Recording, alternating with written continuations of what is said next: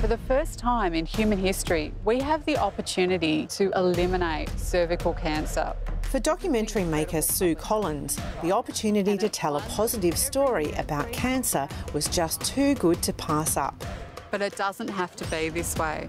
I really got drawn to this project because I've been really interested in public health, global health, and particularly health inequity for many years. But then to find out that there's a cancer story that's positive and could lead to the elimination of a cancer, it is such an extraordinary opportunity. The women that I met in a variety of different countries around the globe, they all had such similar stories, and they're all young. They were young women with families, and they were facing, you know, one of the biggest health challenges you can to overcome cancer and treatment and the financial burden and all the ramifications. It was just heartbreaking to see women suffering from this disease. HPV is just one of the many viruses that can infect us, and the HPVs come in many different flavours, but 4 or 5 of them can infect the genital tract, and these viruses normally our body gets rid of, but if we fail to get rid of them, they can change the cells in the genital tract to become cancerous. The research done by scientist Professor Ian Frazer led directly to the development of the HPV vaccine. The vaccine against HPV prevents infection with the virus if it's given before the woman encounters the virus, so that by preventing the infection with the virus, the cancer can be completely prevented. I had the vaccine. I was sort of a little bit older. I'd already had sex by that point, so may have already been exposed to one of the dangerous HPV strains. But for me, got checked regularly and it got picked up. It was a bit surreal. I didn't really connect with it for a while. It seemed I was too young.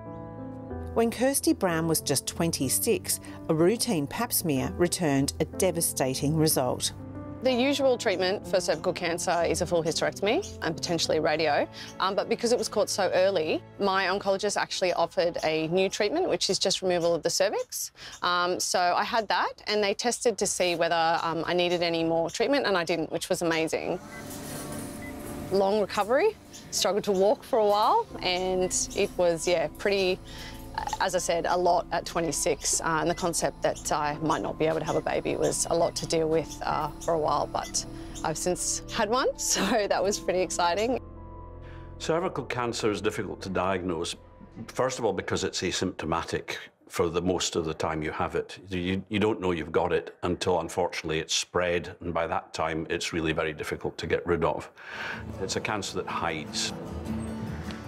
The problem, of course, is that you're doing something now to prevent a problem in 10 to 20 years' time, and that's never as appealing from a political or an organisational point of view as doing something where you get an immediate benefit.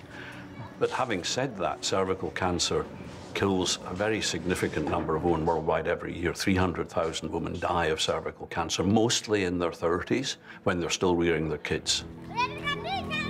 The documentary Conquering Cancer highlights the challenge in delivering an HPV vaccine to children between the ages of 10 and 12 worldwide. The dilemma is that it's never been administered in this age group before. Most women know particularly in the developing world, most women know somebody who's died of cervical cancer. It's such a common disease amongst women. So that there's a strong demand for the vaccine programs. What's needed is an effective way of delivering them, and we saw through the videos that were produced for the movie that it varies a lot from country to country how effective that can be.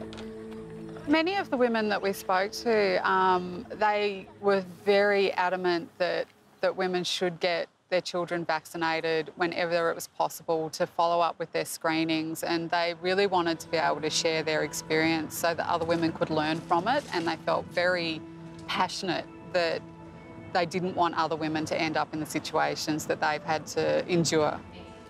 In 2007, Australia became one of the first countries to roll out a national HPV program with the long-term goal of eradicating the cancer by 2030.